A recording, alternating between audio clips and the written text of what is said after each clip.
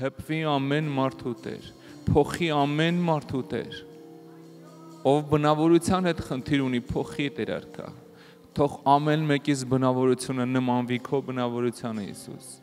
ով բժշկության խնդիր ունի, բժշկի Տեր, բժշկի, հպվի ուղղակի Տեր, վառի ամեն ցավ ու կսկիծ Տեր, ով մխիթարության խնդիր ունի, մխիթարի Տեր, մխիթարի այնպես, որ լցվի քո սիրով, ուրախությունով ու խաղաղությունով Տեր, հալելույա Սուրբ արքա, ով օրհնության խնդիր ունի, լցրու օրհնությունով Տեր, թող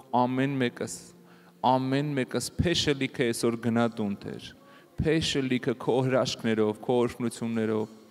քո բժշկություններով Տեր, քո խաղաղությունով, ուրախությունով, երջանկությունով Տեր, հալելույա Տեր,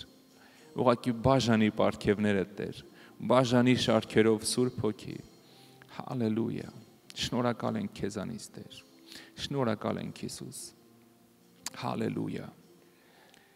ամեն, ամեն, փառք ամենակարող Աստծուն, փառք Տիրոջը, փառք Աստծուն, գիտես այնքան լավ, որ երկնային պահեստները սահմաններ չունեն, հա, իշքան էլ մեզ տան ընդեղ չի քչանում, երբ որ դու գիտես, երբ որ դու տալիս ես ու չի քչանում, հա, դու երբեք չես ափսոսա, չէ՞ տաս, մարդ լինելով, որ դու հասկանաս, որ ինչքան էլ տաս, մեկը քո դոլարներից չի պակասելու, դու չես ափսոսա, տաս, ընդհակառակը կուրախանաս, կասես մեկը չի պակասում, սպասի լավություն անեմ, բայց առավել ևս Հայրը, իր մոտ ոչ մի բան չի պակասում, որովհետև ամեն ինչ անսահման է, ինչքան է ուզում, որ դու օրհնված լինես, ինչքան է ուզում, որ բժշկված լինես, ուրախ լինես, խաղաղ լինես, ինչքան է ուզում այդ ամեն ինչը մեզ տա։ Ստեղ գիտեք, այն տարբերակը չի, որ մարդկության մոտ է, ուզողները շատ են, տվող չկա, ստեղ հակառակն է, տվողը կա, վերցնող չկա, հա, մեկ մեր անհավատությունը, մեր սխալ քայլերը, մեր վախը, կասկածները չեն թողում վերցնենք այն ամեն ինչ Աստված ունի մեր համար, բայց հավատա ինձ, երկնային պահեստները անսահմանափակ են, ամեն մեկիս համար, ամեն մեկիս կյանքի իրավիճակների համար, հա, հանկարծ չմտածես, որ քոնը ուրիշ է, իմն էլ է ուրիշ, որ նստենք երկուսով պատմենք, չգիտեմ ով ավելի շատ կլացի, բոլորս էլ լացելու տեղ ունենք, բա գիտես, իմ մոտ սենց է, բոլորս էլ կարանք լացենք, հասկանում ես, բայց Տերը ուզում է, որ մենք լացելու տեղը գնանք իր մոտ, ասենք Տեր տուր, տուր ինձ իմ բայ օրհնությունները, հա, տուր ինձ իմ բաժինը, որովհետև ինքը ամենակարող Աստված է, ու շատ կարևոր մի բան, քեզանից շատ է ուզում քեզ տա, այս կարևոր է, որ մենք հասկանանք, որ Տերը ինձնից շատ է ուզում, որ ես առողջ լինեմ, հավատա ինձ, ես մեկ-մեկ իմ, դե բոլորս էլ ինչ-որ գոնե պուճուր-մուճուր հիվանդություններ ունենում ենք, չէ, սենց, գլուխ տա ցավում, մեջք տա ծակում, կռանում ես չես կարող բարձրանաս, հա, սենց պուճուր ցավեր ունենք, գիտես ինչ լիքը բաներ կա, ես արդեն սովորել եմ, ես վերջերս հասկացա, ասեցի, ստոպ, հերիք եղավ, ես արդեն սովորել եմ, դե լավ, դե մի քիչ ցավում է, ոչինչ էլի, հիմա չի խանգարում, հիմա սկվազնակի տակ նստում եմ, մեջքս բռնվում է, դե ոչինչ էլի, մի քիչ ոտքերս է ցավում, դե կարևորը չի խանգարում, մենք գիտես դա լինում է դեպքեր, որ մենք արդեն հարմարվում ենք դրա հետ, դե լավ, բանկերին մի քիչ փող է պարտք, ոչինչ էլի, դե լավ, մի քիչ ընտանիքում իրար չեն հասկանում, ոչինչ էլի, մենք կամաց սկսում ենք այդ ոչինչ էլին հարմարվենք, հա, ու հետո բնավորության գիծ է դառնում մեր մոտ դա, բայց հավատա ինչ, Աստված ոչ մի կաթիլ ոչինչ էլի չի ուզում մեր կյանքում, ինքը ուզում է, որ դու լրիվ առողջ լինես, լրիվ օրհնված լինես, լրիվ խաղաղությունով լցված լինես, լրիվ Տիրոջ փառքի մեջ լինես, որովհետև իր մոտ կիսատ գործ չկա, գիտես ինչի, որովհետև Աստված ինքը իր գրքի մեջ ասում է, իր գործի մեջ թույլ ելնողը փչացնողի ընկերն է։ Հիմա ինչ ես կարծում, եթե Աստված կանգնում ասում է, իր գործի մեջ թույլ լինողը փչացնողի ընկերն է։ Ինքը իր գործի մեջ թույլ կլինի։ Չէ, որովհետև ինքը փչացնողի ընկերը չի։ Դա ինքը Ադամին իդեալական էր ստեղծել։ Մեջքի կամ գլխի ցավով չէր ստեղծել Ադամին, հա։ Այնց որ երբեք ոչ մի բանի հետ մի հարմարվի։ Ոչ մի վատ իրավիճակի հետ քո կյանքում մի հարմարվի։ Ասա ոչ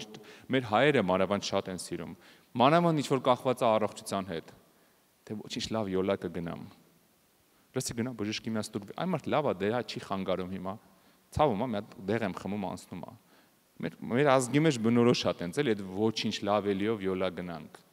հա, երբեք ոչ մի բանի հետ ոչինչ լավելիով մի հարմարվի, որովհետև երկնային արարիչ ունես, ով որ քեզնից շատ շահագրգռված է, որ քո կյանքում ոչինչ լավելի չլինի։ Ամեն։ Դրա համար ինչ խնդիր ուզում է սատանան բերի, կանգնի, ասա, ես չեմ համաձայնվում։ Մի հատ եղբայր ունենք,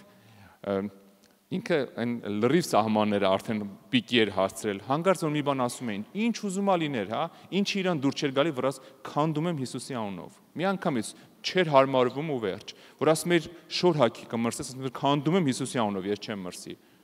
Սոված կմնաս տամոքսդ կվնասվի, հերիքածոն պայես այդտենց մի քիչ ուրիշ ձևով, այ քանդում եմ Հիսուսի անունով, ինձ բան չի լինի։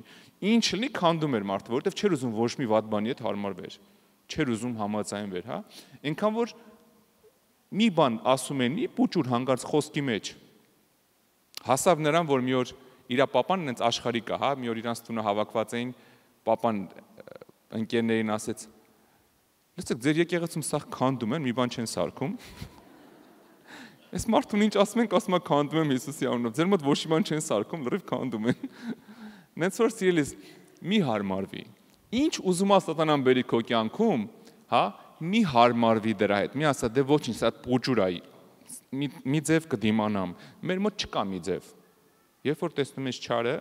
վատը, հարցակվի։ Մի ասա, մեկը ինձ չի խանգարում։ Իր նպատակը հենց այդ է, որ 7 հատ մեկը ինձ չի խանգարում բերի, որ վերջում մի հատ մեծ բան բերի։ Այդ մեկային շիխանբարումների մեջ։ Ամեն։ Իրականում ամենից սկսվում է տխուր դեմքերից, հա։ Ու գիտես ինչն է վատ տխուր դեմքերի մոտ։ Երբ որ տխուր դեմքը ուրախ դեմք է տեսնում, մի անգամից առաջի հարցը իր մոտ գիտես որն է, ինչիդ վրա ես տենց ուրախ։ Մի անգամից պետք է հարցնի, չէ՞։ Ինչիդ վրա ես լավ տենց ուրախ։ Չես կարող այդ մարդուն բացատրես, որ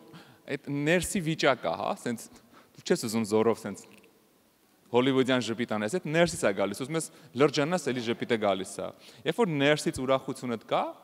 այս աշխարհի ոչ մի տխրություն, ոչ մի խնդիր քո ներսը չի կարա դառնասնի։ Ինչ խնդիր էլ ուզում է գա, իհարկե, մեկ-մեկ լինում է վիշտ, մեկ-մեկ կորուստ է լինում, որովհետև այս աշխարհը գնում է։ Մեր կյանքերում լինում է կորուստներ, լինում է վշտեր, լինում է իրավիճակներ, որտեղ ցավ է, բայց երբ որ ներսդ ուրախություն կա, սիրելիս,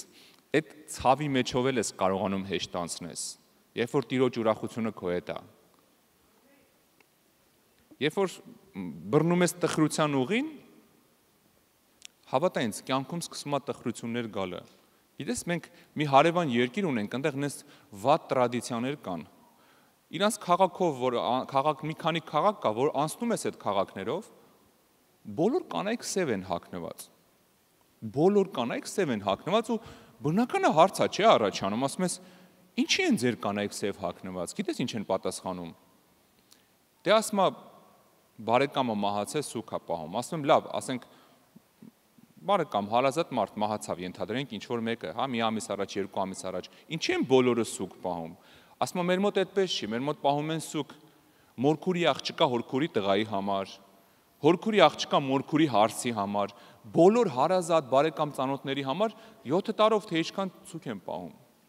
Ու պատկերացնում եք, ոնց որ ապրեն սուքի մեջ։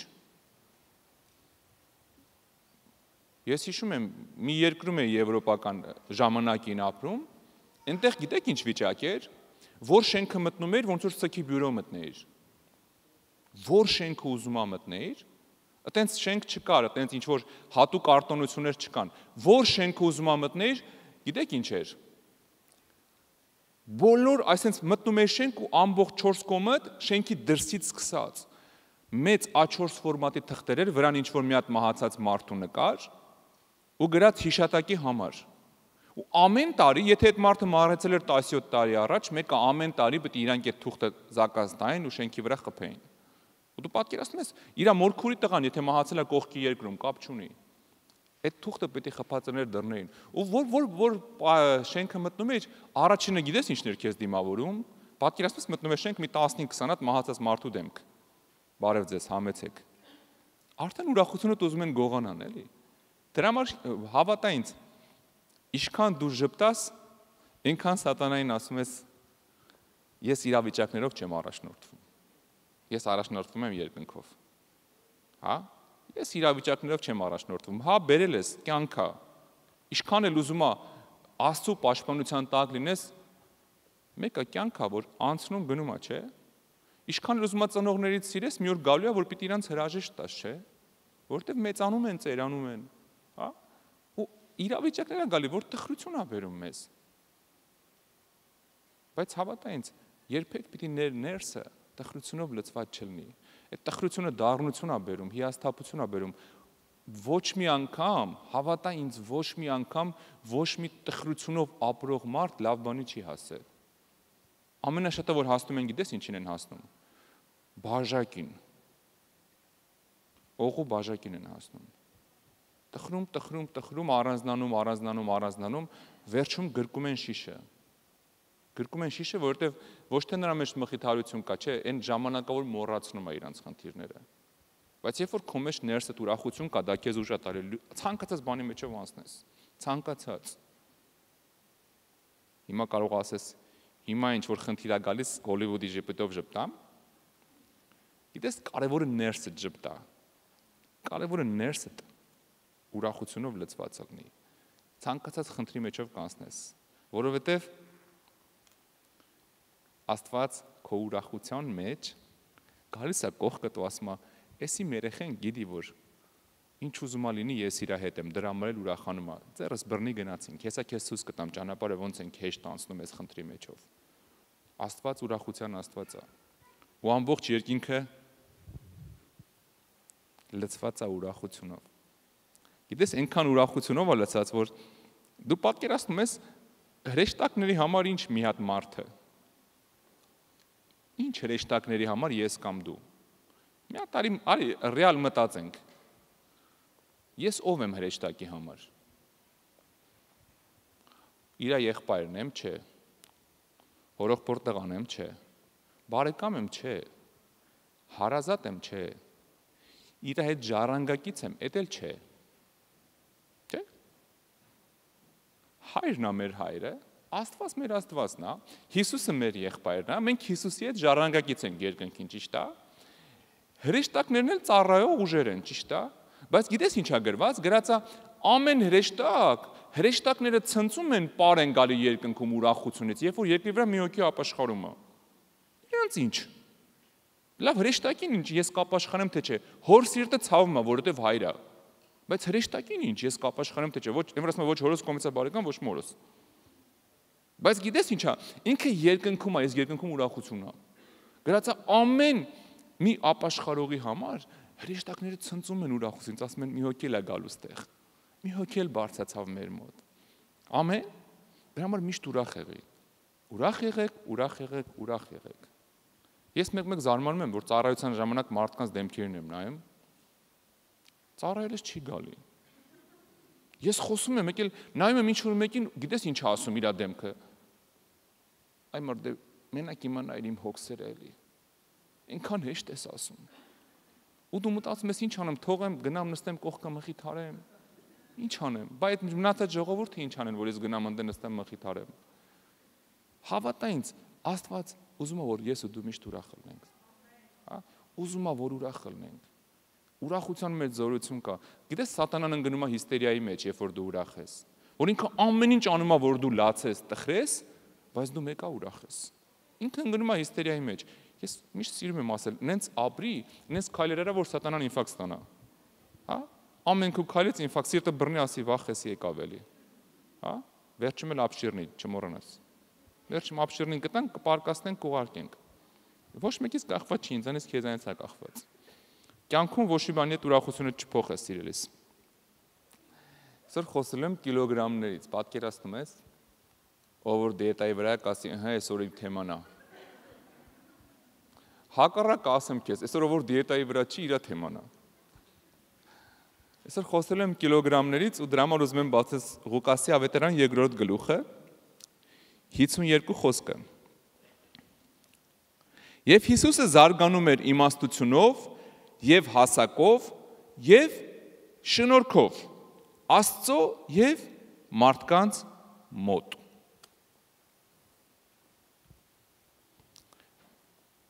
Ինչքան կարճ, բայց ամփոփիչ խոսք է։ Գրած է Հիսուսը մեծանում էր, բացի այն, որ մեծանում էր, զարգանում էր հասակով, զարգանում էր նաև շնորհքով մարդկանց եւ Աստծո առաջ։ Այսօր ես կշիռից եմ խոսալու, հա։ Գրած է Հիսուսը կշիռ էր ձեռք բերում, թե ֆիզիկական աշխարհի առաջ, թե հոգևոր աշխարհի առաջ։ Ինքը կշիռ էր ձեռք բերում։ Ինչը այսօր շատ պակասում է քրիստոնեությանը, այդ կշիռ ձեռք բերելը։ Գրած է երիտասարդ Հիսուսը զարգանում էր, քանի որ երեխա էր, մեծանում էր, գրած է հասակով էր մեծանում։ Բայց դրա հետ մեկտեղ շնորհքով էր մեծանում, թե մարդկանց, թե Աստծո առաջ։ Շնորհքով։ Ու այսօր ես խոսալու եմ հենց կշիռի մասին, հա։ Չգիտեմ, վերնագիրը սենց եմ դրել, քանի կիլոգրամ ես։ Քանի կիլոգրամ ես, քանի կիլոգրամ ենք ես ու դու։ Քանի կիլոգրամ ենք ես ու դու։ Գրած է Հիսուսը մեծանում էր շնորհքով մարդկանց ու Աստծո առաջ։ Գիտես, այնքանով էր մեծանում շնորհքով մարդկանց ու Աստծո առաջ, հա, որ հետագայում երբ որ դու կարդում ես ամբողջ Աստվածաշունչը, չէ՞, ամբողջ Աստվածաշունչը որ դու կարդում ես, հիշում եք ինչ ասեց Պողոսը Հիսուսին։ Գրված է ամբողջ Ղուկասի ավետարանում գրած 5-րդ գլխի 5-րդ խոսքն է։ Ամբողջ գիշեր աշխատել է այդ ձկնորսը պրոֆեսիոնալ, ոչ մի բան չի բռնե։ Պողոսը նորա ծանոթացել Հիսուսի հետ։ Ամբողջ գիշեր աշխատել է պրոֆեսիոնալ ձկնորս, մի հատ ձուկ չի բռնել։ Ձուկն էլ գիշերն է լավ բռնվում, ասեմ քեզ, դրանից մի քիչ հասկանում եմ։ Եկել է արդեն օրը ցերեկով ձուկը հիմնականում չի խփում։ Օրը ցերեկով Հիսուսը ասում է, լսի Պողոս, Պետրոս, նավը մի քիչ խորը տար, գնում ենք ձուկ բռնելու։ Գիտեք ինչ ասում Պետրոսը։ Պատկերացրու։ Հիսուսն ասում է գնանք ձուկ բռնելու։ Պետրոսն ասում է, Հիսուս, ես գիտեմ, որ դու ձկնորսությունից բան չես հասկանում, դու հյուսն ես։ Բան չես հասկանում։ Գիտեմ։ Ձուկն էլ ցերեկը չեն բռնում։ Ես էլ պրոֆեսիոնալ ձկնորս եմ։ Ավելին քեզ ասեմ, լինելով պրոֆեսիոնալ ձկնորս, սաղ գիշեր չարչարվել եմ մի հատ ձուկ չեմ բռնել, մի հատ։ Բայց գիտեք ինչ ասում։ Քո խոսքի համար կգնամ ու կգցեմ։ Այս նշանակում է քո խոսքը Հիսուս այնքան կշիռ ունի իմ մոտ, այնքան կշիռ ունի իմ մոտ, որ ես պրոֆեսիոնալ ձկնորս լինելով հասկանում եմ, որ քո ասածը աբսուրդ է։ Հնարավոր չի, բայց քո խոսքի համար ես խոսքդ, մենք մի խոսք ունենք, չէ՞, հայկական, ասում ենք խոսքդ գետնով չեմ տա։ Ասում եմ քո խոսքը գետնով չեմ տա, քո խոսքի համար գնացինք։ Քո խոսքի համար կանեմ։ Էսի կշիռ է։ Այս ֆիզիկական աշխարհում կշիռ է, երբ որ դու մի բան ես ասում, ու այդ խոսքը կշիռ ունի։ Երբ որ դու մի բան ես ասում, ու կողքի չեն ասում, դե բանա խոսում է, իրան մի լսեք։ Հոգնած Պետրոսը ցանցերն են լվացել, նստել են երևի հանգստանան արդեն ամբողջ գիշեր ոչ մի բան չի ստացել, ասում է քո խոսքը այնքան կշիռ ունի իմ մոտ, պետքա մի անգամ էլ կգնամ այդ ամբողջ ընթացքը կանցնեմ կգամ, անգամ եթե մի հատ ձուկ չբռնեմ, քո խոսքի համար մեկը գնալու եմ այնտեղ, որովհետև քո խոսքը կշիռ ունի։ Հիշում եք ինչ էին ասում մարդիկ Հիսուսի մասին։ Ծովը կանգնացնում էր, քամին կանգնացնում էր, դևերին հանում էր։ Մարդիկ զարմանում ասում էին, «Էսով է, որ սենց իշխանություն ունի հոգևոր աշխարհի վրա»։ Էսով է, որ քամին էլ է սրան լսում, էսով որ ծովերն էլ են սրան լսում, էսով որ դևերը տենում են ընկնում սկսում են թփրտալ, էսով է։ Էս ինչ կշիռ է։ Էս ինչ կշիռ է, որտեղից իրան էս կշիռը։ Ախր գիտենք ով է ոնց որ թե, բայց կշիռ ունի։ Գիտես Հիսուսը կշիռ ուներ համ ֆիզիկական աշխարհում, համ հոգևոր աշխարհում։ Ու գիտես ինչ ասեց կշիռ ունեցող Հիսուսը։ Գիտես ինչ ասեց։ Ասեց ինձ հավատացողը այն որ ես անում եմ կանի ու դրանից ավելի մեծ բաներ կանի։ Դու ինչա մտածում ես Հիսուսը երբևէ կարող է հաճոյա խոսելա կամ մի քիչ սուտ է խոսացել։ Չհավատաս։ Աստված կատարյալ ճշմարտախոս է։ Իր ոչ մի խոսքի մեջ մի կաթիլ ոչ հաճոյախոսություն կա, ոչ է սուտ կա։ Քամին ենթարկվում էր, ծովերը ենթարկվում էին, դևերը ենթարկվում էին։ Պետք էր ձուկը կբազմանա։ Մարդիկ իր խոսքը հարգում էին։ Հիսուսը ուներ մեծ կշիռ։ Բա ի՞նչն է պատճառը, որ քրիստոնեությունը այսօր կշիռ տենց չունի։ Հա, չէ՞ որ Հիսուսի ասած խոսքերն ասում է, ինձ հավատացողը, այն ինչ որ ես արեցի, կանի, ու դրանից էլ մեծ բաներ կանի։ Այն ինչ որ ժամանակի կարճությունով ես չհասցրեցի ցույց տամ, որ կարա լինի, էդ էլ կանեք։ Բա ի՞նչն է պատճառը։ Ես այսօր խոսալու եմ հենց կշիռի մասին, մի քանի բան եմ ուզում նայենք, թե ինչա, առաջինը ինչա մեզ հարկավոր ֆիզիկական աշխարհում կշիռ ունենալու համար։ Ինչա մեզ պետք։ Գիտես, ինչա մեզ պետք ինձ ու քեզ, որ ֆիզիկական աշխարհում կշիռ ունենանք։ Ոնց կարանք մենք նենց ապրենք, որ երբ որ մենք խոսում ենք, մարդիկ հարգեն մեր խոսքը։ Երբ որ մենք բան ենք ասում, մարդիկ չասեն, իր ասած չասած, իրան մի լսեք, հա, ի՞նչն է պատճառը։ Քո խոսքի համար Հիսուս ասեց Պետրոսը։ Հիսուս քո խոսքի համար, այստեղ այս ամեն ինչի մեջ ինչ որ դու ասում ես, ոչ մի լոգիկա չկա։ Սաղ գիշեր շեշտեցել, գիտես, սաղ գիշեր, ամբողջ գիշեր չարչարվել եմ, ոչ մի բան չեմ բռնել։ Ես ձկնորս եմ Հիսուս։ Բայց քո խոսքը այնքան կշիռ ունի, որ քո խոսքի համար գնում ենք ծովը վերջ։ Գնում ենք ծովը։ Եվ ի՞նչն է մեզ խանգարում ֆիզիկական աշխարհում կշիռ ունենալու համար։ Եվ կամ ինչա մեզ պետք ավելի ճիշտ։ Առաջինը ինչի կարիք մենք ունենք, դա իմաստությունն է։ Եթե ուզում ես ֆիզիկական աշխարհում կշիռ ունենաս, ֆիզիկական աշխարհը մենակ աշխարհի մասին չի, ընդհանրապես մարդկության մեջ, եկեղեցում։ Առաջինը, որ ինչը մեզ պետք է, դա իմաստությունն է։ Իմաստության մեջ մեծ օրհնություն կա։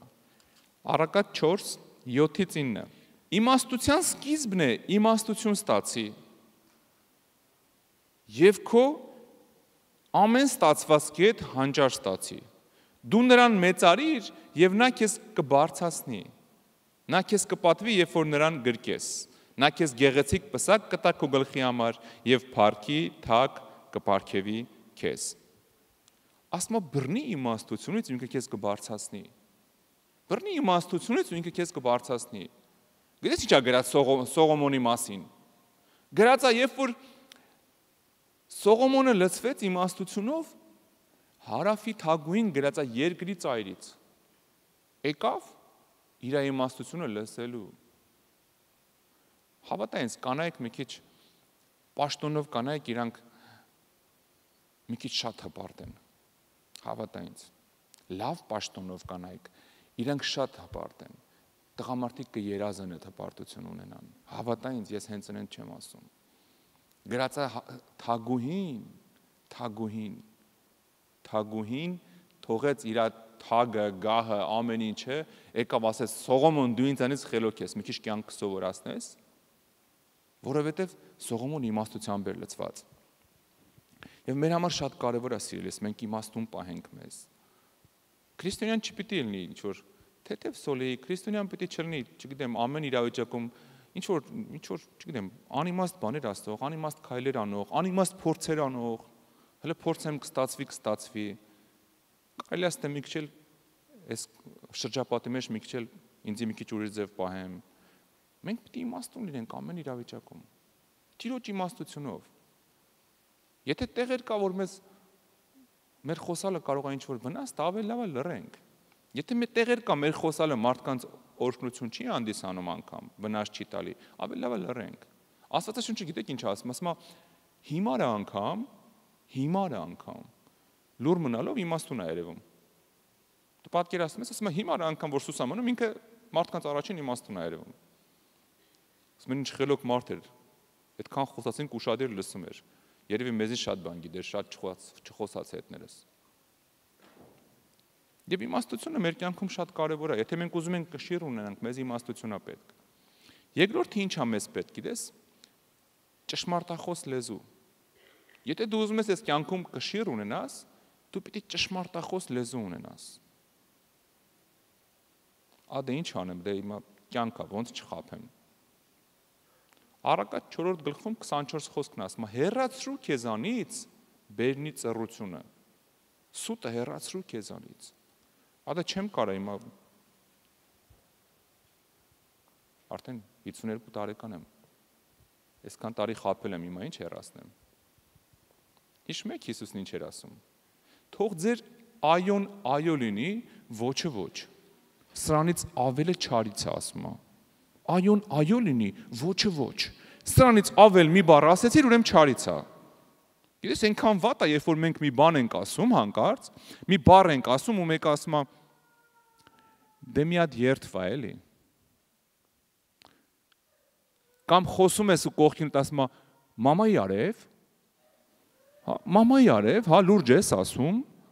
սա շատ վատ է, գիտես, երբ որ դու մի բան ես ասում, կողքից մեկը ասում է լսի լուրջ ես ասում։ Մի հատ երթվա, որ հավատամ էլի։ Նշանակում է այնքան էլ չի սպասում քեզանից ճշմարտություն։ Հա, նշանակում է ամեն խոսքը չի, որ իր համար, այն որ ասում է հալած յուղի պես ընդունում է։ Աստվածաշունչն ասում է թող ձեր այոն այո լինի, ոչը ոչ։ Պետք չի ոչ մեկին, այնպես կյանքով ապրենք, որ ոչ մեկին կարիք չլինի երթվալ, հա։ Կարիք չլինի ինչ-որ մեկին երթվանք, որ ինքը հավատա, որ մենք ճիշտ ենք ասում։ Ավելի լավ է թող չհավատա։ Բայց դու քո մեջ իմացի, որ դու ճիշտ ես ասում, պետք չի երթվել ոչ մեկին։ Պետք չի ինչ-որ բանով ապացուցել, որ ես ճիշտ եմ ասում։ Քեզ պետք չի ոչ մեկին ոչի բանով ապացուցել, եթե դու քո ներսում վստահ ես, որ ճիշտ ես ասում։ Եթե վստահ չես, որ ճիշտ ես ասում, այն ժամանակ կերթվասել։ Ես մի ծանոթ ունեի, երիտասարդ տղա էր, մաման էլ երիտասարդ կին էր, որ երթվում էր, գիտեք ոնց էր երթվում, ասում էր մամայիս ազնիվ գերեզման։ Ես դեռ չհասկացա այդ ինչ է նշանակում։ Խիա գերեզման ու խիա ազնիվ, երբ որ մաման էլ կենթանի է, բայց ամեն ինչ անում էր, որ բոլորը հավատան, որ ինքը չի խաբում։ Հա հավատա ինձ մեր ազգի մեջ մանավանդ շատ է տարածված երթվալը։ Երթվան, որ հասկանան, որ ես ճիշտ եմ ասում։ Բայց եթե դու կանչված ենք ճշմարտախոս լեզու ունենալու, եթե դու ուզում ես քո խոսքը կշիռ ունենա այս կյանքում, աշխատի, այնպես աշխատի լեզվիդ վրա, որ երբեք սուտ չասի, որ ինքը սուտ չասի։ Այն րոպեին, որ պիտի սուտ ասես, ուրիշ տարբերակ չկա։ Այս տարբերակում էլ չեմ կարա ուրիշ բան ասեմ, հա։ Այն րոպեին, որ զգում ես, էլ տարբերակ չկա, պիտի սուտ ասես, ավելի լավ է լուր մնա։ Պրոստը լռի։ Պարտադիր չի խոսաս ու սուտ ասես։ Ուղղակի լռի։ Բա ինչ, ոչ մի բան չպատասխանեմ, չէ, բա որ հարցնեն, եթե չես կարա ճիշտ ասես, ասա կլինի ես այդ հարցին չպատասխանեմ։ Ոչ մեկ դանակ չի դրել, չէ։ Մեր կոկորտին ու ասի հլա ասա տեսնեմ։ Այս ինչը ոնց է եղել։ Առակաց 13-րդ գլխում գիտես ինչա գրած։ Առակաց 13:5։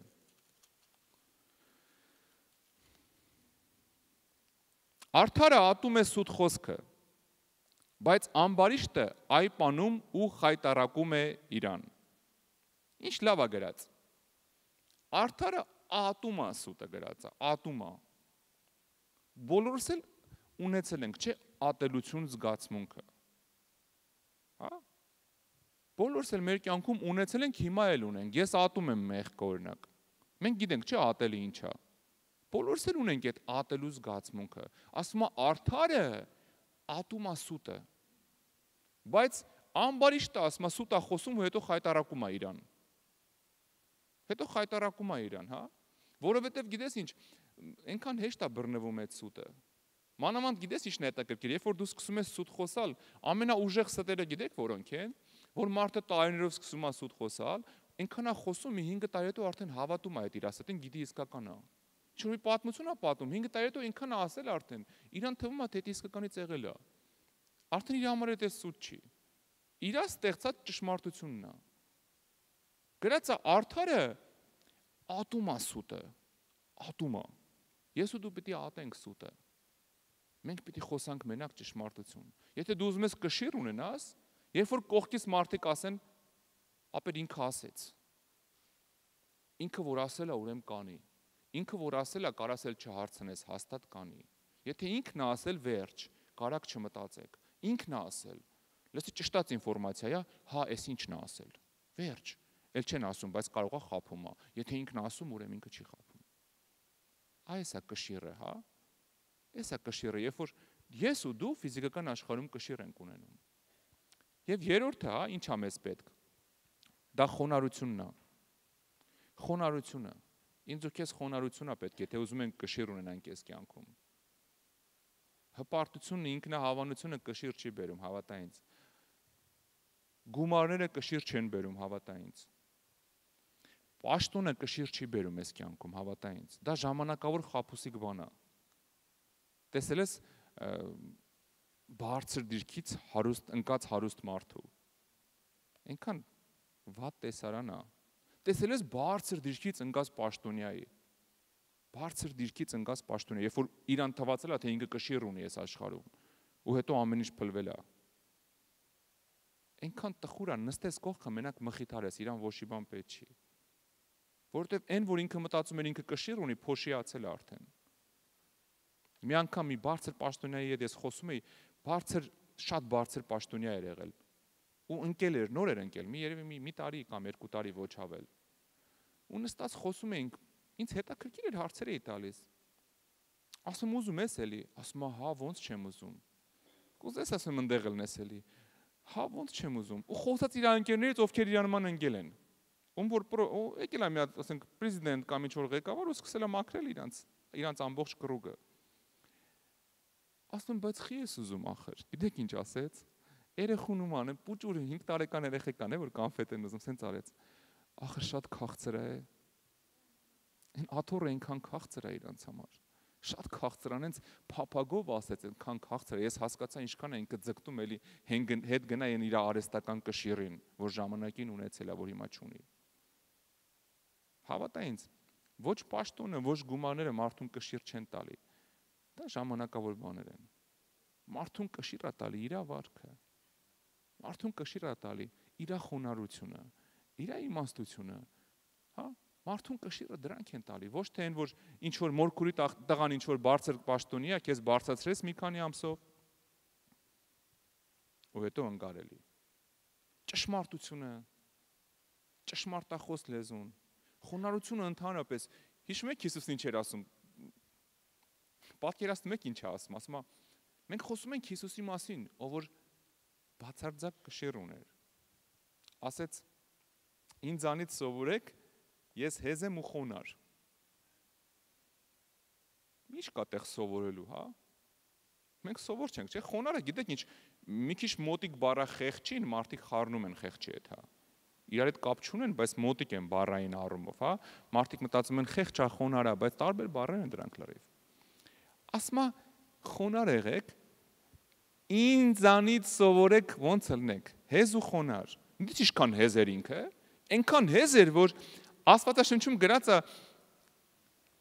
գնում էր խաչվելու արդեն, գնում էր խաչվելու երկնքի երկրի արարիչը, այն հռոմեական զինվորներից երևի մի քիչ պաշտոններ ունենում, արդեն ձի էր ունենում, հա, արդեն ձիով էին ման գալի, ամբողջ ծառայությունը ոտով էր անում Հիսուսը, ու գրած է մենակ այն ժամանակ, որ գնում էր խաչվելու, որպեսզի ոչ թե որովհետև էշ ուզեց այդ րոպեին, չէ հիմա էլ էշով մտնեմ Երուսաղեմ, գոնե մի օր ոտով ման չգամ։ Չէ, գրածա ասեց ընդեղ մի հատ գյուղ կա, գնացեք ընդեղից էշ բերեք, որովհետև մարգարեություն կա պիտի կատարվի։ Ես պիտի էշի վրա նստեմ ու մտնեմ Երուսաղեմ։ Մարգարեություն է, մարգարեությունը կատարել է պետք։ Գնացեք այդ էշը բերեք, թե չէ ոտով էր մտնելու Երուսաղեմ։ Գրածա, ահա գալիս է Սիոն քո թագավորը, հեզ էշի վրա նստած։ Ու Հիսուս այդ մարգարեությունը կատարեց։ Այսքան խոնար էր ինքը։ Ինձ հավատացողը, այն ինչ որ ես անում եմ կանի, դրանից ավելի մեծ բաներ կանի։ Ֆիզիկական աշխարհում կշիռ ունենալու համար, կիլոգրամները ապահովելու համար, մենք մեծ հայերեն բառ ունենք, հա, քաշ ունենալու համար, որ ասում են, ես քաշով մարդ է, շատ քաշով մարդ է, այլ քաշ ունենալու համար մեզ պետք է իմաստություն, մեզ պետք է ճշմարիտ լեզու, մեզ պետք է խոնարհություն։ Հոգևոր աշխարհում կշիռ ունենալու համար, գիտես ինչ է մեզ պետք։ Մեզ պետք չի, գիտես, ձեռս տնգեմ, ձեռս այսպես պարզեմ ու ասեմ Հիսուսի անունով կույր տես ու տեսնի։ Ես մի ձեռքս դնեմ այն մյուսի վրա ականջները բացվեն։ Հետո երկու ձեռքերս պարզեմ անձրևը կանգնի։ Գիտես, ես շատ ծանոթներ ունեմ, որ որտեղ կոնֆերանս է լինում պարգևների թափելու, դպրոց է լինում պարգևների հոսելու, վազում են։ Խոբիվներ, ծառայողներ, այս կոնֆերանսից այն կոնֆերանսն են գնում, այնտեղ լսել են ինչ-որ մի հատ նոր բան ա եղել, նոր օծություն կա, վազում են այնտեղ, այստեղ են վազում, այնտեղ են վազում, մտածում են, եթե գնացին, իրանք հոգևոր աշխարհում կշիռ են ունենալու։ Չէ, սիրելիս, այդ չի ճանապարհը հոգևոր աշխարհում կշիռ ունենալու։ Հոգևոր աշխարհում ամեն ինչ հոգևոր է նայվում։ Կա պայմաններ, որ ես ու դու պետք է պահենք հոգևոր աշխարհում կշիռ ունենալու համար։ Ու այդ պայմանները, գիտես, ուզում ես 100 հատ կոնֆերանս, ուզում ես 100 հատ կոնֆերանսի մասնակցի, 1000 հատ դպրոց հաճախի, ասեմ քեզ, դա քեզ հոգևոր կշիռ չի տալու։ Հոգևոր կշիռ գիտես ինչն է տալի։ Առաջինը դա աղոթքն ու ծոմն է։ Եթե ուզում ես հոգևոր կշիռ ունենաս, պետք է աղոթքի ու ծոմի կյանք ունենաս։ Մարկոսի ավետարանում մի պատմություն կա, ես կկարդամ, Մարկոս 9-րդ գլուխ։ Մարդիկ մտածում են, եթե 2 բառ գիտենք, 2 հատ YouTube-ով վիդեո ենք նայել, արդեն մենք հոգևոր աշխարհում կշիռ ունենք։ Աստվածաշնչում գործ առաքելություն մի հատ լավ պատմություն կա, ես կխոսամ դրա մասին, հետո կանցնենք Մարկոսին, հա։ Գրած է, որ մի հատ քահանայապետ կար, ով 7 հատ տղա ուներ։ Գործ առաքելություն 19-րդ գլուխն է։ 7 տղա ուներ։ Գիտեք ինչ է նշանակում քահանայապետ։ Դա բարձրագույն իշխանությունն է հոգևոր Իսրայելի։ Գրած է 7 տղա ուներ, 7-ն էլ պատկերացրու մեծացել էին, հա, այդ մթնոլորտի մեջ։ Սաղ ծեսերը անգիր գիտեին հաստատ, որովհետև իրանք էլ ապագա քահանայապետեր էին։ Հա։ Սաղ ծեսերը գիտեին որը որից հետո է, ու գրված է այս 7 եղբայրը, մի օր բռնեցին մի հատ տղայի, ու մեջ դև կար, ու գրած է նզովեցին իրան, ասեցին երդում ենք տալի քեզ, այն Հիսուսի անունով, որ Պողոսն է քարոզում, դև դու սար իրանց մեջից։ Հիշում եք դևի պատասխանը։ Հիսուսին ճանաչում եմ, Պողոսին գիտեմ, բա դուք ով եք։ Չկա կշիռ։ Դևը, պատկերացեք մարդու մեջի դևը նայում է իրանց, նայում ասում է, լսեք, 7 եղբայր կանգնած են։ Ասում է, լսեք, Հիսուսին ճանաչում եմ, մի տվեք այդ անունը, ներվայնանում եմ, Հիսուսին ճանաչում եմ, Պողոսին է գիտեմ, ուշ եկավ շուտ սովորեց, լավ կշիռ ունի, ինչ ես անում է մեր գլխին, բա դուք ով եք։ Որտեվ գիտես նայում է, տենում է, ասենք 80-100 կիլոանոց մարդիկ են դեմը կանգնած, բայց հոգևոր կշեռքի վրա սկի մի գրամ է չկա։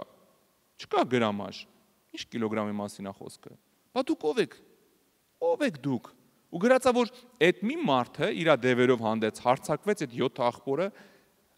արնաշաղախ կիսամերկ փախան մոտից, 7 հոգին մի հոգու մոտից։ Հա, դիվահարված մարդը ուժեղ է,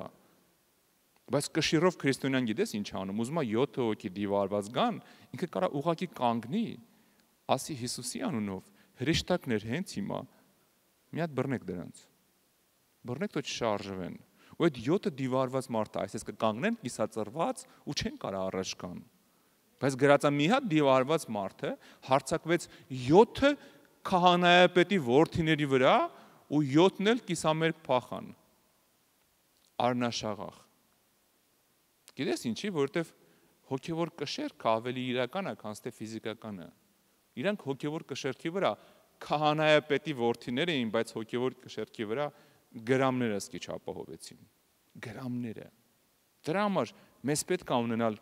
հոգևոր կշիռ սիրելիս։ Մեզ պետք է ունենալ այնպիսի կշիռ, որ մենք մտնենք սենյակ, երբ որ քեզ հրավիրում են ինչ-որ մեկի համար աղոթելու, մտնես սենյակ, դևերը ընկնեն, կատվածահար սկսեն թպրտալը։ Հա, երբ որ մտնես միտեղ, մթնոլորտը միանգամից ազատվի, մթնոլորտը բացվի, որ մարդիկ ասեն, լսի, ունես մի տեսակ էր, թե հենց եկար ոնց որ խաղաղությունով լցվեր տունը։ Մեզ այդ կշիռն է պետք սիրելիս, հա, մեզ հոգևոր կշիռ է պետք։ Ու դրա համար առաջնային բաներից մեկը մեր կյանքում աղոթքն է, որ մենք պետք է ունենանք աղոթքի կյանք։ Մարկոսի ավետարանում մի պատմություն կա 9-րդ գլխում։ Հիսուսի մոտ եկան, ասեցին, մեկը եկավ երեխուն բերեց, ասեց, լսի, քո աշակերտների համար իրանց մոտ բերեցի, իշքան աղոթեցին, բան դուրս չեկավ։ Մի բան կանես, Հիսուսը մի անգամից արգելեց Դևին ու Դևը գնաց։ Աշակերտներն ասին. Հիսուս ոնց որ Կոմո ստացվեց, մեր մոտ չստացվեց։ Ինչի։ Ասեց, այս ցեղը դուրս չի գա, եթե ոչ հիշում եք։ Եթե ոչ ծոմով ու աղոթքով։ Բաներ կա, որ մեր կյանքում, որ կշիռ են բերում, հա, դրանցից առաջնայինները ծոմն ու աղոթքն է մեր կյանքի։ Դու պետք է աղոթքի կյանք ունենաս, սիրելիս, պարտադիր կյանք պետք է ունենաս, պիտի քեզ ստիպելով մտցնես աղոթքի սենյակ։ Եթե ուզում ես մտնես ցանկացած տարածք ու այդ տարածքում դու լինես ասողը, ոչ թե լսողը, դու պետք է աղոթքի կյանք ունենաս։ Եթե չունենաս, դու լսող ես լինելու, ուր ուզում ես մտնես։ Այդ մթնոլորտն է քեզ թելադրելու։ Բայց եթե դու ունես աղոթքի կյանք, հավատա ինձ, ուր էլ մտնես, դու ես պահելու իրավիճակը քո ձեռքերի մեջ։ Գրված է, որ Հիսուսը հրաշքներ էր անում, շատ մարդիկ էին հավաքվում։ Գիտես, մեր մոտ հենց մի հատ հրաշք կա լինում ու մարդիկ են հավաքվում, գիտես ինչ է կատարվում։ Արդեն մտածում ենք, բա ուր են գնում հաց ուտելու հիմա, այս ինչ լավ բան է եղել, նշենք։ Գրած է հենց լավ հրաշքներ էր լինում, Հիսուսը գնաց Սարը բարթացավ։ Հաճելի բան չի Սարը բարձրանալ հրաշքներից հետո, ամբողջ գիշերը գրած անցկացրեց աղոթքի մեջ։ Ամբողջ գիշերը։ Չէ, ոնց վայելելու վախն է, արդեն հրաշքը եղել է։ Չէ, լցվելու ժամանակն է։ Լցվելու ժամանակն է, սիրելիս։ Ամբողջ գիշերը անցկացրեց աղոթքի մեջ։ Կարաս կարդաս Ղուկասի ավետարան 6-րդ գլխում գրած է այդ մասին։ Ու երկրորդը, առաջինը մեզ պետք է աղոթք ու ծոմ, հոգևոր կշիռ ունենալու համար։ Երկրորդը մեզ պետք է այն ինչ որ հայտարարել են կես տարվա համար, հա, տարվա խոսք, մեզ պետք է Աստվածաշունչ, մեզ խոսքն է պետք։ Հավատա սիրելիս, առանց այս խոսքի դու չես կարա հոգևոր իմաստությունով, զորությունով լցվել։ Առանց այս խոսքի, որտեվ սա ամենակարճ ճանապարհն է, որով Աստված քո հետ խոսում է։ Ամենակարճն է։ Երկնքի ձայնով չի, որ խոսում Աստված ամենաշատը, երազներից մեջ չի, որ խոսում ամենաշատը, հովիվիտ միջոցով, քարոզիչի միջոցով, կողքիդ նստողի կամ ավակիդ միջոցով չի, որ խոսում ամենաշատը քո հետ Աստված։ Սրանով է խոսում, էս է սուրբ գրքով։ Ամենակարճ ճանապարհն է իմ ու քո հետ խոսալու։ Հեսուին երբ որ պատվեր էր տալի, հա, Հեսուի առաջի գլխում գրած է, այս օրենքի գիրքը չհեռացնես քեզանից, այլ գիշեր ու ցերեկ մտածի նրա վրա, այն ժամանակ օրհնված կլնես, այն ժամանակ օրհնված կլնես, այն ժամանակ կշիռ կունենաս, այն ժամանակ, հա, շատ կարևոր է իմ ու քո համար կարդալը Աստվածաշունչը։ Առակաց 16:20 Մեր մոտ այս տարի Աստվածաշունչը կարդալու տարի է, ու կարդալու Աստծուց Տերը փչելու է, աշկերտ բացվելու է, որ տեսնես այն օրհնությունները, որ ունի քո համար, հա, բայց կարդալու տարի է, մինչև չկարդաս չի բացվելու։ Հիշում ես ինչ արեց Հիսուսը, գրած է, երբ որ աշակերտների հետ գնում էր Էմաուս, ճանապարհին չէին ճանաչում իրան, բայց գրած է, հենց որ նստեցին հաց ուտելու, Հիսուսը հացը կտրեց, հացը Աստծո խոսքն է, տվեց իրանց, օրհնեց ու տվեց իրանց, ու իրանց աշկերը բացվեց։ Էսա։ Մինչև հացից չօգտվես, աշկերը չի բացվում։ Առակաց 16:20 Խոսքի մասին խելոք վարվողը բարիք կգտնի, եւ նա, որ Տիրոջն է ապավինում, երանի նրան։ Տեսեք, ասում է խոսքի մասին, հա, խելոք վարվողը, ոչ թե դե տենց փորձեմ էլի, խոսքի մասին խելոք վարվողը բարիք կգտնի։ Եվ ով որ Տիրոջն է ապավինել, երանի նրան։ Կարդալա պետք Աստվածաշունչը, սիրելիս, կարդալա պետք։ Վերջերս մի եղբայր մի պատմություն էր ինձ ուղարկել, կուզեմ քեզ էլ պատմեմ։ Մի անգամ մի ամուսնական զույգ իրանց հովին կանչում են իրանց տուն։ Հրավիրում են տուն, ընթրիքի։ Ու գիտես, մտածում են, ասում են, լավ, ինչ անենք էլի այս մարդու համար։ Աստվածաշունչն ասում է, ձեր մեջի երեցներին կրկնակի պատվեք։ Ոնց կրկնակի պատվենք, ոնց անենք էլի, ինձ ոչ թե սովորական հյուրասիրություն, այլ կրկնակի պատվենք։ Կինը ասում է, լսի, ես ձևը գտել եմ։ Արի մեր այն արծաթից գթալների նաբորը դնենք սեղան։ Իրան հյուրասիրենք։ Այդ նաբորով թո ինքը ճաշը ուտի։ Սուրճ այդ նաբորով խառնի, արծաթով պատվենք, էլի, ասում արի։ Հյուրասիրությունը դնում են, նաբորը ուպակովկայից հանում են, մեր հայավարի են սերվանդում, որ դնում ենք ամենաթանկը, հա, այդ հենց հանում են ուպակովկայից, շարում են, հյուրասիրում են, հովիվը հյուրասիրվում է, գնում է, կինը սկսում է հավաքել սեղանը, մեկ էլ տեսնում մի հատ գթալ չկա։ Մոտենում է մարդուն ասում մի գթալը չկա։ Ասում հələ լավ նայի, քրքրում են, հա, սեղանի տակով, վրայով, հասկանում են, որ չկա, դե իրանք երկուսն են տունը, մեկ էլ հովիվը, գթալն էլ չկա։ Սրտի հանգստության համար ասում է, արի մի հատ էլ զիբիլը նայենք, էլի, կարող է աղբի մեջ են գցե միամիտ, քրքրում են, չկա։ Անցնում է մի տարի, ես կինը մի տարի իրան ուտում է, մի տարի իրան մեջ ուտում է իրան, որ հովիվը գթալը խի վերցրեց։ Հաջորդ տարի էլի նոր տարին էլի հրավիրում են հովիվին իրանց տուն։ Հովիվը գալիս է իրանց տուն, այս կինը չի դիմանում։ Հյուրասիրության վերջում ասում է, հովիվ ջան, մի բան պետք է հարցնեմ էլի։ Անցած տարի որ եկել էիր, մեր արծաթի գթալներից կարող է մեկը դու ես վերցրել։ Հովիվն ասում է, հա, ես եմ վերցրել։ Մտածում է, վсё, հեսա գթալը հետ է գալիս տուն, հա։ Ասում է, ես եմ վերցրել, բայց չեմ տարել հետս, ասում է, դրել եմ ձեր Աստվածաշնչի մեջ։ Մի տարի Աստվածաշունչը չեմ բացել իրանք։ Ասում է, դրել եմ ձեր Աստվածաշնչի մեջ։ Արի մեր Աստվածաշունչը տենց չլինի, հա, որ մի բան դնենք մեջը մի տարուց գտնենք։ Այսօր իմ մոտ, գիտեք ինչ լավ անակնկալ եղավ իմ համար այսօր։ Մի հատ շոր վերցեցի, որ վաղուց չեմ հակել, չգիտեմ, կես տարի կամ մի տարի, գրպանում գումարներ կար, նենց ուրախացա։ Չգիտեմ ոնց է մնացել, չգիտեմ այդ ինչ գումար է, բայց եթե գրպանում եմ երևի իմն է, էլի։ Նենց ուրախացա, գիտես, ասի, վայ ինչ լավ է։ Հա, գիտես ինչ, իմ համար սուրպրիզ էր, բայց արի նենց չլինի, հա, Աստվածաշունչը մի օր բացենք ու սուրպրիզ լինի, մի բան տեսնենք, որ մի տարիա կորել էր։ Վայ, էստեղ էր, հա, ես սաղ տունը քրքրեցի։ Սիրելիս, Աստվածաշունչը կարդալ է պետք, հա։ Մեր համար օրհնություններ կա այս գրքի մեջ։ Կարդալ է պետք Աստվածաշունչը։ Եթե ուզում ես հոգևոր քաշ ունենաս, կարդալ է պետք Աստվածաշունչը։ Չէ, այ կգնամ ես ինչ հովիվ է իմ համար կաղոթի, ես նորոտությունով կլցվեմ։ Լսի, ուզում եմ աշխարհի բոլոր հովիվները հավաքվեն, քո համար աղոթեն, դրանով դու քաշ չես ապահովի քո համար։ Դրանով քո քաշը չի բարձրանա, քո կշիռը հոգևոր աշխարհում այսքան չի աճի։ Ուզում եմ աշխարհի բոլոր հովիվները գան, աղոթեն քո համար, որ կրկնակի օծություն ստանաս, բանը չես ստանա։ Իրանյան ոչի բան չի լինում։ Մի հոգի էլ կար հին ուխտում, հիշում եք Եղիսեին։ Եղիայի հետ գնում էին, արդեն Եղիան պետք է հարություն հափշտակվի։ Ասեց այն բաներ, իմաստուն աշակերտ էր, ասեց Եղիան ասեց, լսի, Եղիսե, գալիս ես իմ հետ, ծառան էր իր, հա, բայց օգնում էր համել իրան, համել աշակերտ էր։ Ասեց, քանի դեռ ինձ տեսնում ես, հեսա Տերը վերցնելու է ինձ։ Խնդրի ինչ տամ քեզ։ Պահը բաց չթողեց, Եղիսեն ասեց,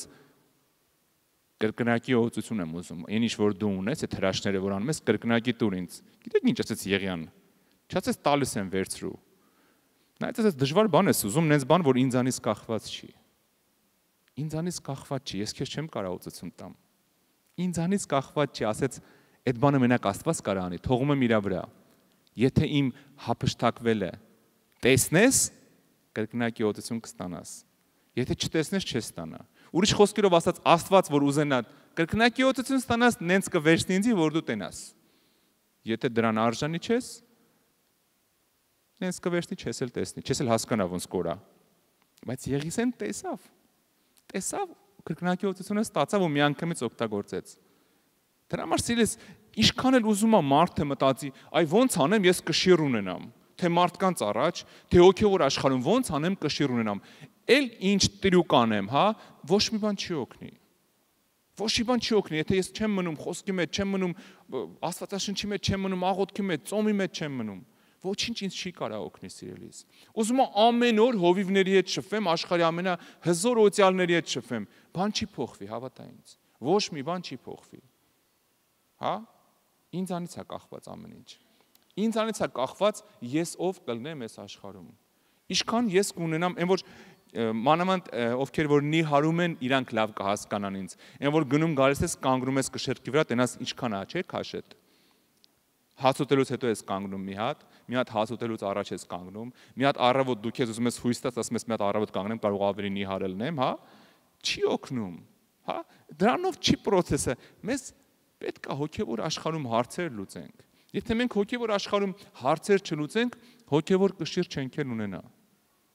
հա։ Բոլորս էլ ուզում ենք մեծ նշաններ լինի մեր միջոցով։ Շատ կարևոր պահ Աստվածաշունչ կարդալը։ Գիտեք ինչ ասեց Հիսուսը։ Մինչև գնալը։ Նես բան ասեց, որ մարդուս թափասնում է։ Ասեց երկինքն ու երկիրը կանցնի,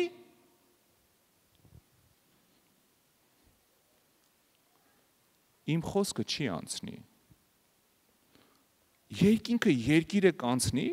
իմ խոսքը չի անցնի։ Դու պատկերացրու տիեզերքը, ուզում եմ մի հատ հոգևոր պատկերացնես ինչի մասին է խոսում Հիսուսը։ Երկինքը երկիրը կանցնի, իմ խոսքը չի անցնի։ Այս գիտես ինչ է նշանակում, հոգևոր բան եմ ասում քեզ։ Եթե հենց այսօր տիեզերքը տրակի, ուղղակի աշխարհի բոլոր աստվածաշունչերը մնալու են։ Ոչ թե ֆիզիկական, հոգևոր այսպես մնալու են։ Ասում եմ երկինքն ու երկիրը կանցնի, բայց իմ խոսքը չի անցնի։ Այդքան զորեղ է իմ խոսքը։ Ու ես ու դու պետք է օգտվենք այս խոսքից սիրելիս։ Եթե մենք ուզում ենք կշիռ ունենանք, մենք պետք է օգտվենք Տիրոջ խոսքից։ Բացի ու կարդա խոսքը։ Մի անտեսի խոսքը։ Ինքը ամեն իրավիճակում քո հետ ուզում է խոսա։ Գիտես աշխարհի միակ խոսքն է, որ ինքն էլ քո հետ է խոսում։ Միակ խոսքն է այս աշխարհում, միակ գիրքն է, որ ոչ թե մենակ դու ես իր հետ խոսում, հա, ինքն էլ քո հետ է խոսում։ Կարդում ես ու սկսում ես կռվել, այ մարդ էս հերոսը խի մեռավ, էս հեղինակը չէր կարան հենց անել վերջում չմեռներ։ Դու սկսում ես կռիվ անել այդ գրքի հետ։ Ու գիրքը քեզ բան չի կարա պատասխանի։ Ես հիշում եմ, երբ որ փոքր էի, մի հատ էսպիսի բան կա, հա, վերջի մոհիկանը գիրք կա, Չինգաչուկի մասին։ Ու վերջում մահանում է այդ մարդը։ Ու ես ասում եի, պապ ինչ կլինի, չենք կարան հենց անենք, որ այս մարդը չմահանա։ Ինչի մահացավ, ախր վերջի մոհիկանը, Չինգաչուկ, ինչի մեռար։ Հա, գիտես ինչ ասեց, այն ժամանակ ֆոկուս արեց, ասեց լավ, կզանգենք հեղինակին, կասենք կփոխի, ես էլ հավատացի։ Հա, կասենք վերջը կփոխի։ Չկա տես բան, գիտես գիրքը որ գրած է վերջ։ Էլ լուծում չկա։ Ինքը քո հետ չի կարա խոսա, ինքը մեռած բան է։ Ինքը ոչ մի ձև չի կարա արտահայտվի, բայց աշխարհի միակ գիրքը սա է, որ ինքը քո հետ խոսում է, պատասխանա տալի քեզ ամեն օր, երկխոսություն ասնեմ, մանալոգ չի։ Հա? Երկխոսություն է, բա ոնց չօգտվեմ այս երկխոսությունից։ Ես զարմանում եմ, որ մարդիկ հավատա ինձ, մարդիկ գիտեմ տարիներով աղոթում են, Տեր Աստված խոսա իմ հետ։ Այնքան ծիծաղալու է։ Տեր Աստված խոսա իմ հետ։ Բաց որ խոսա։ Բաց խոսա։ Նորմալ չի լինի, չէ՞, ես հիմա վերցնեմ հեռախոսը, վերցնեմ իմ հեռախոսը, դնեմ ականջիս ու ասեմ կնոջս ան խոսա իմ հետ։ Ուզում եմ մի ժամ ասեմ, խոսա իմ հետ։ Ինքը իմ հետ չի խոսա։ Ես ամենակիչը պիտի բացեմ հեռախոսս իր համարը ու զանգեմ իրան։ Պիտի զանգեմ իրան, հա։ Այն Չուկչայի պատմությունը եղավ, որ դնում են սենակում մարդկանց բան են, փորձում են թե ով ինչքան կարա սոված մնա։ Ասում են հենց կզգասել չես դիմանում, կզանգես, կգանք քեզ կհանենք սենակից։ Տարբեր ազգերի դնում են այդ մարդիկ 5-7 օր մնում են, Չուկչան 20 օրա ձեն չկա։ Բացում են դուռը, տեսնում են նստած հեռախոսը բռնել, ասում է տելեֆոն, Չուկչա ես խոչիտ։ Բայց չի զանգում։ Խեղճը բռնելա գիտի պետք է ինքը խոսա նա էլ պատասխանի։ Հա հիմա տելեֆոն, Չուկչա ես խոչիտ։ Ես դեմ չեմ այդ ազգին, հա, Աստված օրհնի իրան, շատ լավ ժողովուրդ են։ Ուղղակի ինչքան ուզում ասեմ Տեր Աստված դե խոսա իմ հետ։ Խոսա այս սուրբ գիրքը մեր տունը պահում ենք, ինչի՞ չես պատասխանում։ Պիտի բացեմ որ խոսա։ Ես պիտի բացեմ գիրքը, հա։ Պիտի բացեմ ու սկսվի երկխոսությունը։ Ամեն։ Փառք Տիրոջը, եթե ուզում ես հոգևոր աշխարհում կշիռ ունենաս, պիտի ունենաս աղոթքի ծոմի կյանք, պիտի կարդաս Աստվածաշունչը եւ երրորդը, Երրորդը դա նվիրումն է։ Եթե ուզում ես կշիռ ունենաս հոգևոր աշխարհում, դու պիտի նվիրում ունենաս քո կյանքում։ Շատ կարևոր է, որ դու քո մեջ որոշում կայացնես, Տեր, ես իմ կյանքը քեզ եմ տալի։ Դա մենակ ապաշխարության աղոթքի ժամանակ չի, որ ասում ենք, Տեր, իմ կյանքը քեզ եմ տալի։ Այնքան կարևոր է, որ դու նվիրվես Աստծուն իրոք ներսից։ Մենք Աստվածաշնչում շատ հերոսներ ունենք, ովքեր որ մեծ բաների են հասել, մեծ բաների։ Գիտեք, Հեսուի մասին ինչ է գրած։ Հեսուի մասին գրած է, որ Հեսուն արևը կանգնացրեց։ Պատկերացնում ես ինչի մասին է խոսքը։ Աշխարհի բոլոր գիտնականները կասեն դու գիժ ես։ Արևը ոնց կարա կանգնի։ Հա? Բոլոր աստղագետները կասեն դա անհնար է։ Ամեն ինչ իր ցիկլը ունի։ Բոլորը պտտվում են։ Հələ մենք էլ արևի 4 կողմն ենք պտտվում։ Բայց Հեսուն ասաց արև կանգնի։ Արև կանգնի։ Գիտես ինչի։ Որտեվ մինչև այդ ելիցում գրած է, որ Հեսուն անգամ Մովսեսը գնում էր խորան գալիս էր, բայց Հեսուն խորանից չէր հեռանում։ Այնքան էր նվիրվել Աստծուն, որ անկախ ամեն ինչից սենյակից դուրս չէր գալիս, հա, խորանից։ Ոչ մի ձևով դուրս չէր գալիս։ Հեսուն խորանից չէր հեռանում։ Այս է նվիրումը, սիրելիս։ Երբ որ մեկը գիտակցաբար իր կյանքը տալիս է Տիրոջը։ Մենք շատ ենք սիրում կարդալ Պողոս առաքյալի մասին, լիքը լավ տեղեր կա, հա։ Թաշկինակները բերում, պատկերացնում եք Պողոս առաքյալը քարոզում էր։ Թաշկինակները գոտիից բերում էին կախում էին, սենց։ Լիքը թաշկինակներ բերում գոտիից կախում էին։ Ինքը այդ ընթացքում քարոզում էր։ Քարոզը վերջանում էր, գրածը թաշկինակները վերցնում էին, մարդը իր թաշկինակը հանում, տանում էր տուն։ Տանում դնում էին հիվանդի վրա, հիվանդը բժշկվում էր, դնում էին դիվարվածի վրա, ազատագրվում էր։ Ինչ կշիռ է, չէ՞ հոգևոր։ Բայց գրածը Պողոսը իրան նվիրել էր հեթանոսներին, նվիրել էր։ 10 անգամ Պողոսը ինքը այդ մասին խոսալուց ասում է, ես հեթանոսների առաքյալն եմ։ Ես իմ կյանքը տվել եմ իրանց։ Ես նվիրվում եմ իրանց։ Հասկանում եք, կշիռ կա մեծ նվիրման մեջ, երբ որ ես ու դու նվիրում ենք մեր կյանքը Հիսուսին։ Ոչ թե մենակ խոսքով, ոչ թե դե մի անգամ 7 տարի առաջ ապաշխարել եմ, նվիրել եմ։ Չէ, երբ որ դու գիտակցաբար վերցնում ես քո խաչը, ոնց որ Հիսուսն է ասում, ու գնում ես իր հետևից, որովհետև քո հաղթանակը հենց այդ խաչի վրա է։ Ու Աստված քեզ քո հնարավորությունների ծանր խաչ չի տալի։ Մեզ ուղղակի նվիրվել է պետք։ Եթե ուզում ենք օրհնված լինենք, եթե ուզում ենք կշիռ ունենանք, եթե ուզում ենք որ ձեռներս բարձրացնենք, դևերը փախնեն, եթե ուզում ենք որ ձեռներս դնենք հիվանդի վրա, հիվանդը առողջանա, դպրոցները մեզ չեն օգնի, կոնֆերանսները մեզ չեն օգնի։ Մեզ աղոթքով,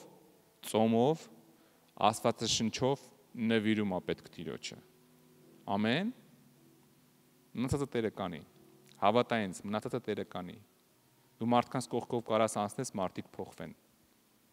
Գրված է առաքյալը անցնում էր իր շողքից, մարդիկ բժշկվում էին։ Շողքից։ Դες ինչ է նշանակում այդ, որ ինքը չէր զգում, որ իրանք բժշկվեցին։ Դու պատկերացու դու քո համար քայլում ես։ Ու լիքը մարդիկ հաշվարկ են անում, որտեղով անցնելու Պետրոսը, արևը որտեղ է, սպասեք։ Ոնց կանգնենք մենք։ Ոնց կանգնենք, որ շողքի տակ ընկնենք իրա։ Մենք հայկական խոսք ունենք, ասում է ուրիշի շողքի տակ ապրում է։ Պետրոսի շողքի տակ չէին ապրում, բժշկվում էին։ Բժշկվում էին, հա։ Էսի նվիրման արդյունք է, սիրելիս։ Ես սկզբից կարդացի Հիսուսի մասին, գրված է Ղուկասի ավետարանի 2-րդ գլխում 52 խոսքը։ Հիսուսը զարգանում էր շնորհքով մարդկանց եւ Աստծո առաջ։ Մարդկանց եւ Աստծո մոտ։ Ես ուզում եմ աղոթեմ, որ ես ու դու զարգանանք, հա, աճենք կշիռով մարդկանց ու Աստծո առաջ, հա, որ մարդիկ քո հետ խոսալուց բավականություն ստանան։ Ոնց որ Հոբն ասում է, երբ որ ես խոսում էի, սա ուշադիր լսում էին ինձ։ Որ դու կշիռ ունենաս, ոչ թե ասես արագ ասեմ մեկայից լսող չկա, գոնե մեկը կհասկանա ինչ ասեցի։ Որ երբ որ դու խոսալու ունես, մարդիկ ասեն Հիսուս է խոսում է։ Հա, որ երբ որ դու բան ասելու ունես հոգևոր աշխարհին, հրեշտակները ասեն Հիսուս է։ Հիմա հրճակում անում, պիտի շուտ տարվի։ Տղեկ ուշադիր եղեք, բան ուզում, հասցրեք, հա, կշիռ, թե ֆիզիկական աշխարհում, թե հոգևոր աշխարհում, երբ որ դու կշիռով ես ապրում, հա, երբ որ քո ասած ամեն մի խոսքը ինքը մորչի նման ասենց խփում է, հա, այն դարբնի մոտ են, որ խփում է այդ շիկացած երկաթին, ոնց ուզում ծռում է այդ երկաթին, որովհետև ինքը ավելի ուժեղ է, քան թե այդ երկաթը այդ պահին։ Այդ տենց լինի մեր խոսքը։ Մենք լինենք մեր կյանքը տենց լինի, մենք լինենք կշիռով մարդիկ։ Գրածա Հիսուսը զարգանում էր շնորհքով թե մարդկանց, թե Աստծո մոտ։ Ու ես ուզում եմ աղոթեմ, որ ես ու դու ու բոլորով մեզ լսում ա զարգանան շնորհքով թե մարդկանց, թե Աստծո մոտ։ Ինչի համար մեզ պետք է այս բաները անել։ Մնացած բաժինը Աստծունն է։ Ամեն։ Փակի աշկերը աղոթենք։ Հալելույա երկնային Հայր։ Տեր Աստված, մենք քեզ փառք ենք տալի, օրհնում ենք քո սուրբ անունը ու ասում ենք շնորհակալ ենք Տեր, շնորհակալ ենք Տեր, որ դու օրեցօր մեզ բարձրացնում ես Տեր, մեզ զորացնում ես Տեր արքա ու լցնում ես քո փառքով Տեր Հիսուս։ Մենք քեզ ասում ենք շնորհակալություն նորից ու նորից ու խնդրում ենք Հիսուս, որ մեզ օգնես Տեր արքա, օգնես զարգանանք շնորհքով թե մարդկանց թե քո առաջ Տեր, ամեն ինչ Տեր, ամեն ինչ որ հասնում է մեզ Տեր, ամեն ինչ որ մեզանից է կախված, օգնի որ մենք ճիշտ անենք Տեր։ Թող մենք վարվենք իմաստությունով Տեր, լինենք ճշմարտախոս լեզուներով Տեր, լինենք խոնարհության մեջ Տեր, երբեք հպարտության դիրքից ոչինչ չանենք Տեր, եւ միշտ լինենք աղոթքի ու ծոմի կյանքի մեջ Տեր, որ մենք կարդանք քո խոսքը Տեր Աստված, Տեր արքա եւ նվիրում գա մեր կյանքերում Տեր, որ մեր կյանքերը մենք դնենք զոհասեղանի առաջ Տեր, դնենք զոհասեղանի վրա ու ասենք Տեր, վառի ամեն ինչ ինչը քեզանից չի Տեր, վառի ամեն ինչ Տեր, մենք նվիրվում ենք քեզ Տեր, Հիսուսի զորավոր անունով Տեր, ես օրհնում եմ ամեն մարդու ու Տեր արքա խնդրում եմ քո օրհնությունը, որ զարգանա ամեն մեկը Տեր, զարգանա ամեն մեկը շնորհքով ու ունենա կշիռ թե մարդկանց ու թե Աստծո առաջ, հանուն Հոր եւ Որդու եւ Սուրբ Հոգու։ Ամեն։